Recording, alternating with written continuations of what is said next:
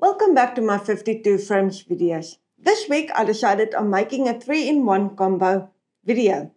The reason for this is my heart weren't really into these 3 videos due to a nightmare I had to go through. But this nightmare also led to some exciting news.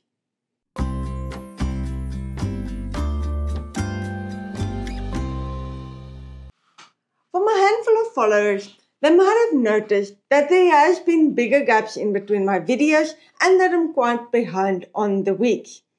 This all started after our amazing Africa trip that I realized a few of the family-run websites got infected with malware. I'm not going to bore you with all the details, but I will tell you it took up a lot of my time. I learned even more. And something exciting did come from it, but more about that at the end of this video. I'm trying to play catch up here, and my heart went in these 3 photos, so I decided to bundle them up. It's amazing to see the amount of control one have over your creative work. With me being distracted with the websites and my head and heart not into these photos, I could really tell with the quality of photos I produced. The 3 weeks and themes that I'm going to try and cover in this video is technology, and there things are still okay-ish. Then one that I can't pronounce, I'm going to try, so I'm going to check. It's Anthropomorphism. I might have pronounced that entirely wrong. But the bottom line is, it's to find human traits in non-human objects. And then the last one was leading lines, which is a fun topic. But like I said, I was distracted. I was quite excited about the technology theme, since I'm a bit of a gadget girl, and I had all of these ideas. But that was during a travel week and just when the whole website drama started. Thus, my sister made a comment that says, well, why don't you just put all your technology together and photograph that? And that kind of stuck with me. The only problem is that a lot of the technology I use for my photography, so it wouldn't really be possible to put everything down and then photograph it. So I decided to zone in on something specific, and that's my Apple addiction. Unfortunately for my figure and my husband's wallet, that isn't the fruit, but rather the technology ecosystem, which I absolutely loved. So I decided to go with a flat lay with all of my Apple products. Okay, so I've started with my photos on the coffee table to get the wooden background, but the coffee table was just too small. So I decided to use a yoga mat on the other side, which we don't use that often, which is still clean and has quite a nice texture to it with a light tint of blue to take my photo. And when I looked at the T3 magazines, I see that they like to elevate the tech quite a bit. So since I've got most of my boxes, I decided to use them since they are exactly the size of the devices to elevate them a bit and just give it a bit more, I think, depth, I would say.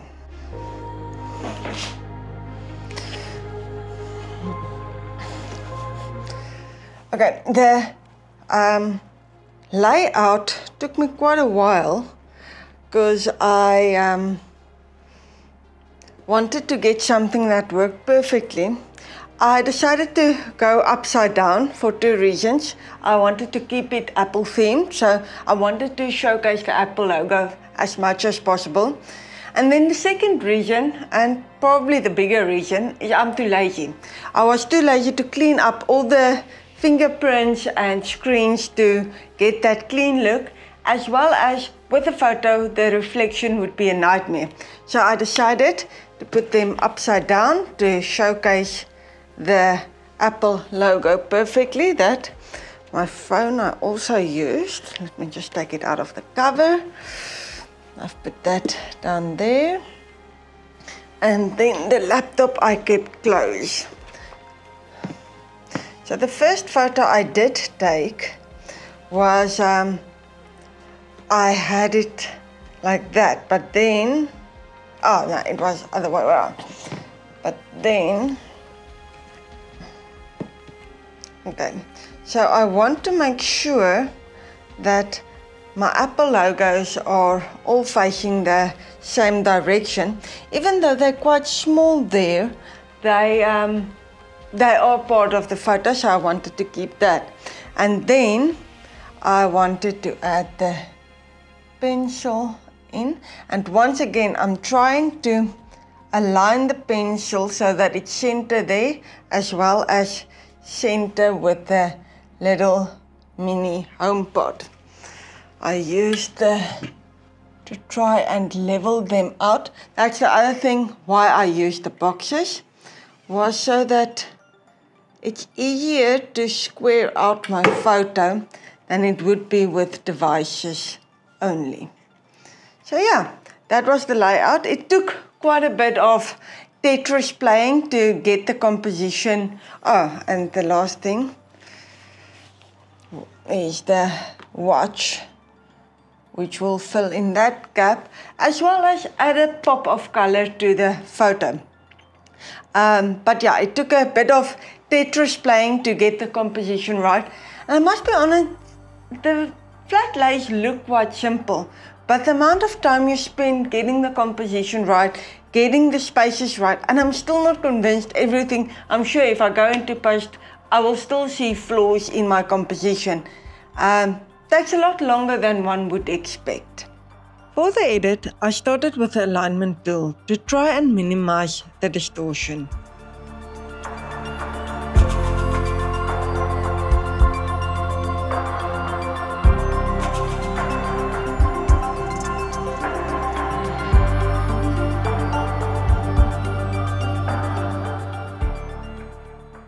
Then I focused a lot on removing or minimizing shadows, since I didn't take this in a light box.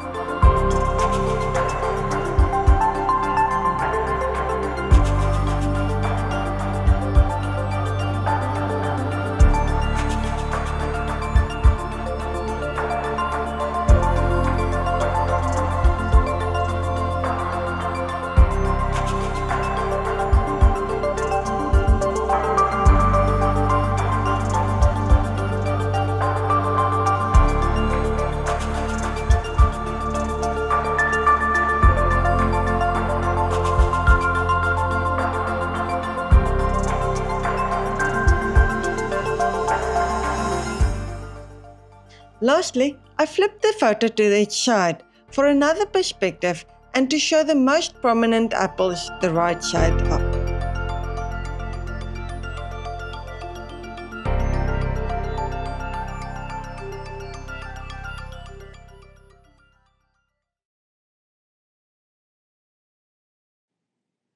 Next up was anthropomorphism. Well, what is this unpronounceable term? It's basically seeing human traits in non-human objects, like seeing faces in some random object. But this week, the wheels really came off. The UAE received record-breaking storms, and so was my malware situation. So I just went out one afternoon, shot a few photos, and decided to kind of emphasize on the situation I had with my malware, and used my Bugs Bunny teddy as a prop.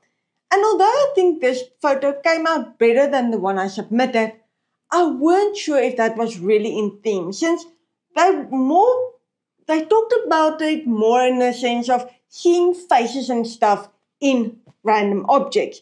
So using a teddy, I didn't really know if that would work. So on our Sunday evening stroll, we saw these two buildings and it looked like they were looking at me. So I decided to rather go with them. It's not a great photo, but I thought it was more in theme.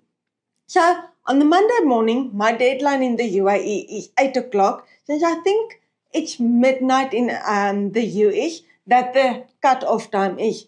Monday morning, I jumped out of bed, went to take the photo and submitted it, I think, like an hour before deadline. Since then, I must be honest, I've noticed quite a few more faces looking at me from random stuff. But do I really want to photograph them? Nah, I don't think so.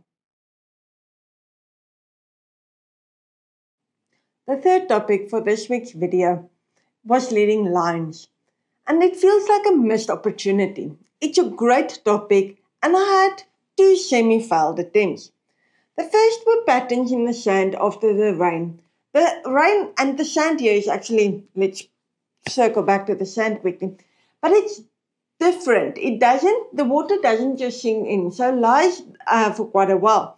And as the water went down, it created these patterned lines, and I thought it would be a great photo opportunity.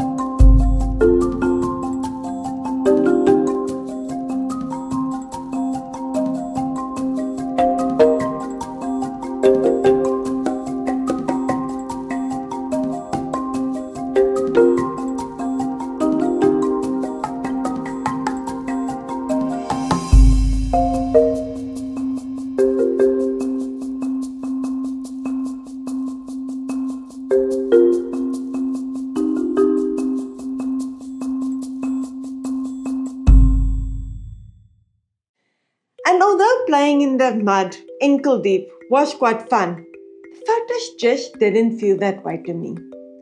The second opportunity, we went for a quick photo walk at the Dubai Creek Harbour.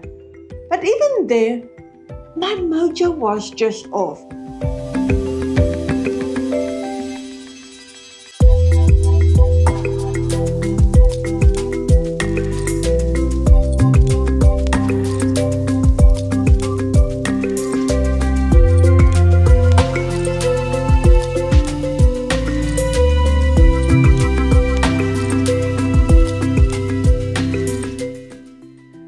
Within these few photos, Tasha and myself decided on a high-key hydrant to submit. Okay, enough about me moaning about my crappy photos. I want to get to the silver lining of this entire storm. But before we get to that, I have to give you a bit of background. A few years ago in my downtime, I decided to start a travel blog for Tasha and myself called Wandering Wolves. This was basically to, one, keep the whole story and memory alive for ourselves, but also share it with friends and families, our stories and photos and travels. So needless to say that when that website got infected, it shook me quite a bit. Once again, without boring you with all the details, I decided to move my website altogether to Squarespace. And no, I'm not sponsored by them like everybody else, maybe not yet. I paid full price for them and I'm quite happy at this stage.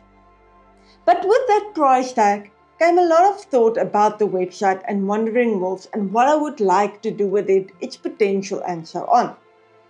I always saw Wandering Wolves and my photography separate. But when thinking about it, they actually are married together in more ways than one. So I decided, and this is where the exciting part comes in, is that I'm going to start a second part to my website, our website. I'm talking about me because it's my photography, but it's actually our website, Tasha and myself, which focuses on photography and 52 frames.